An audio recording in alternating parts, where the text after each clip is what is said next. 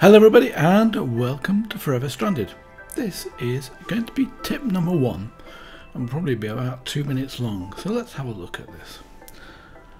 In front of me I've got the crafting table here, and what I want to do is to make a toolkit. So I've got an ender toolkit here and I can move the items.